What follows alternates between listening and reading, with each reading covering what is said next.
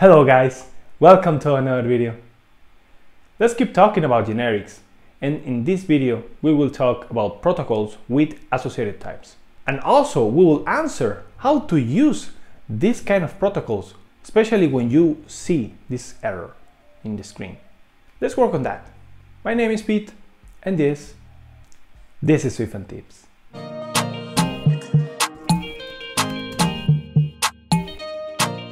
In a previous video, we talked about UI view representable, and we talked that this particular thing is a protocol conforming view, but also containing something called associated type.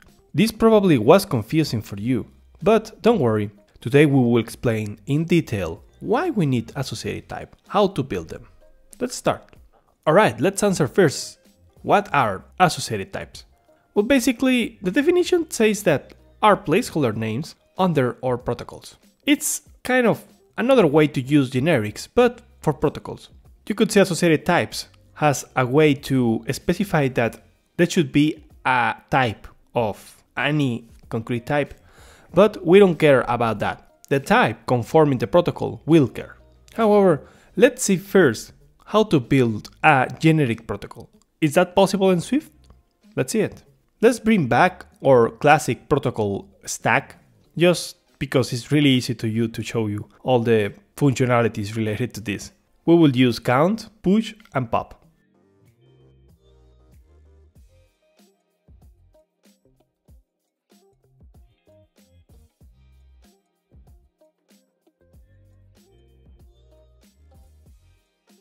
Okay, pretty nice. We have a protocol stack, but it's only working with ints. Let's transform this in a generic then. Whoa, what happened? Yeah, this is not possible in Swift. You cannot create a generic like a concrete type. This is not possible for protocols. So, as the error is suggesting, we need to use an associated type. It's really easy. Let's fix this. What we're going to do is actually use a keyword associated type, and then we will specify the placeholder type, like you did it with your generics in the type parameter with the brackets. It's basically the same, so let's use associated type called element. We don't know nothing about this type. This is a placeholder again, and the concrete type will do the rest for us. Then the only thing we need to do is replace element in the actual int values, because we want this to be a generic. And that's it, pretty straightforward. Let's try this and create a stack of ints.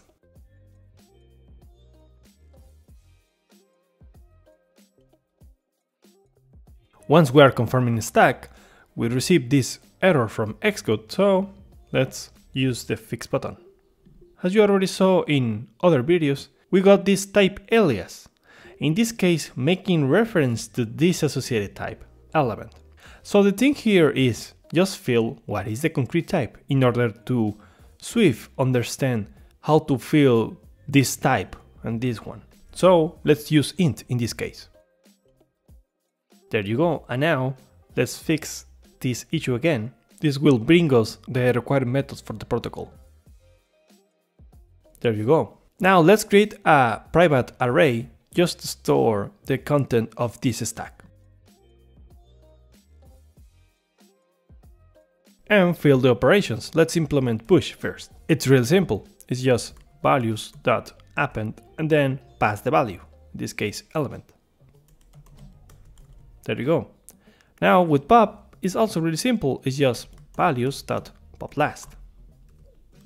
Now, one really cool thing about associated types is that is it just a kind of clue that Swift needs in order to fill the pieces to compile this.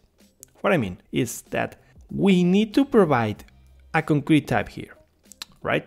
Because Swift is asking us, okay, what is the type of element? I don't know nothing. In this case, we are specifying that is int, okay? So once we receive the other error message and the fix button, Xcode is auto-completing the rest of code, because we already know that we are talking about int, because this element is replaced with this associated type. But if we actually remove this, it's still working. Yeah, we cannot see any error. This is happening because Swift is inferring that in this case, since that the declaration of this is talking about element, and we are using int here and here, then Swift can figure out that element is an int. This is pretty cool, right? So yeah, let me show you something. I will declare a float here. And we got an error because, yeah, element is having two types at this point. So yeah, Swift is asking, okay, what is the actual type? Is float or is int? But if we specify that is int, yeah, the each is gone. Everything fit the requirement. This is awesome. This is the power of generics and power of type inference in Swift. Finally, let's just try it out. Let's insert some elements. Let's insert 1, 2, 3. Oh yeah, we forgot that count is not properly working because it's a read-only value and a computer property in this case, so let's return the values.count. There you go. Now let's continue.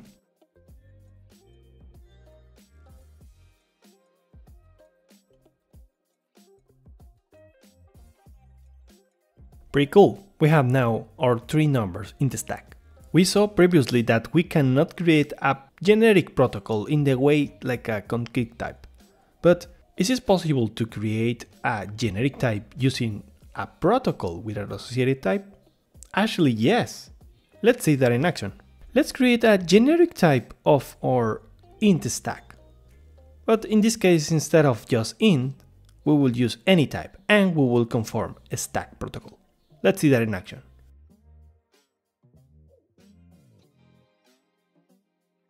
First, we are conforming stack, and then we receive again the error from Xcode. Let's fix it. And again, we need to provide to Swift what is the actual meaning of element. In this case, let's use a generic type. So let's put this in brackets and put something like item, because I don't want to, confuse with element. Then we just need to say, okay, for this particular concrete type, I want to use my placeholder type item as the element for the stack. And that's it. Now let's fix this. There you go. Xcode is auto-completing the element type with item, which is great. So again, we don't need this anymore. And we can again fill everything, but now using generics. Let's bring back our private array of values. In this case, of course, let's use item as the type.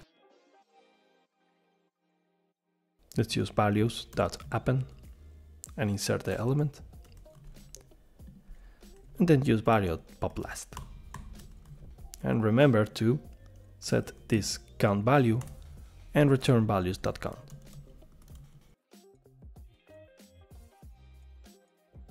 Pretty cool. Now we have our stack, but now using a generic type and a protocol with an associated type. This is awesome. This combination could become so convenient because in real life we need to use all the tools that Swift provides to us to make great apps. So yeah, this is awesome. So let's try this now that we have any possibility with any type to fill here. Let's create two types of arrays, one for ints and one for strings.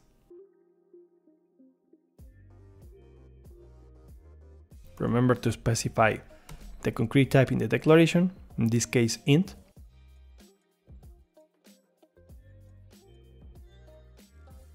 And now let's use a stack of strings.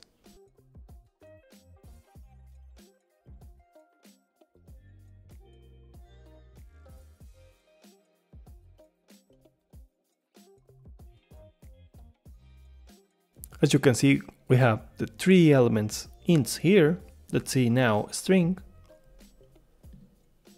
There you go, we have hello world everybody. Awesome.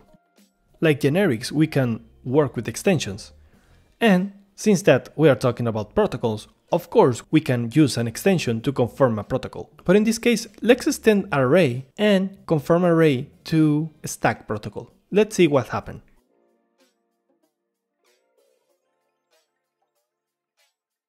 All right, so let's fix this issue. And there you go. Okay, couple of things just happened here. One of them is that this time we didn't require to set up type alias with element. Why? Well, if we go back here, in the previous video I told you that it's really important to specify the type parameter name. In this case it's element. And if you remember, we just named the associated type with element. Okay, so in other words, Swift is inferring that, okay, both types are basically talking each other. So the element from array is inferred has the same element from the stack. This is really convenient because as you notice here, we already just need to specify push and pop, which are the only methods that we need to implement here because we don't know nothing about this information. But the rest is already done. Also count, since that we have count in array, and it's basically the same requirement from stack, we are good to go. We don't need to do anything. If someone transforms your array into a stack or use your array as a stack, you don't have to worry about it. It's just implement push and pop and that's it. The rest is completely understandable for Swift. This is awesome. Let's then complete this implementation. Let's use self.append and then element. And then let's do the same with array for pop. Self.popArray. Poplat, sorry. Yeah, this is awesome. So yeah, that's why in the previous video I mentioned that it's really important, this name is not arbitrary. So yeah, you can use whatever you want, but if you try to follow some guidance about, naming element or wrapper, or in just a few small cases, name it with T or U or, just a letter. But in general, it's much better for you to name it properly, like this case. Pretty cool, right? At the end of the last episode, we saw an issue, a really common issue that most developers in Swift don't understand, or well, not most, but a lot of them, which is this one. Try to use a protocol as a regular protocol when it's talking about a protocol with an associated type. There is a big difference here. When you use a protocol regularly, you can use it as a type. But in this case, it's not possible to use it right away, like this example. Because you already have an associated type, element, in this particular example. So you need to inform to Swift what is that element. Swift cannot infer that for you. There is not enough information for that. And for that reason, you cannot use it explicitly as a type. However, you can, like the suggestion, use this as a generic constraint. So if you remember also in the last episode about type constraint, you can specify some rules or to subset your types instead of using all the universe of types. You can just set a very specific subset and then work with that inside your code. That's the idea with protocols with associated type, are special protocols. So to fix this, really simple, is just using again as a constraint. So let's create a new placeholder type here called, structure.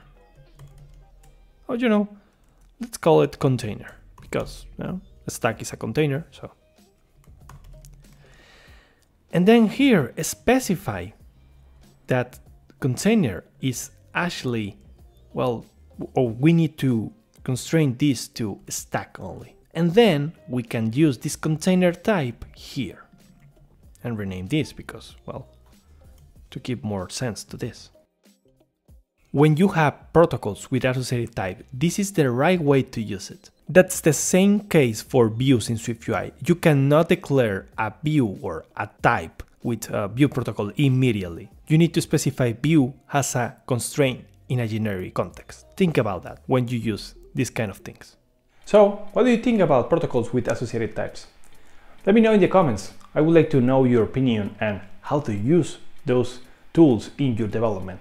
That's it for this video, but in the next one we will finish, at least for now, the topic about generics, and we will talk about where clause, because it's something really important, especially if you combine generics and protocols with associated types. If this video was useful for you, don't forget to leave your like and subscribe for more content every week. That's it for me. Thank you so much and have a great day.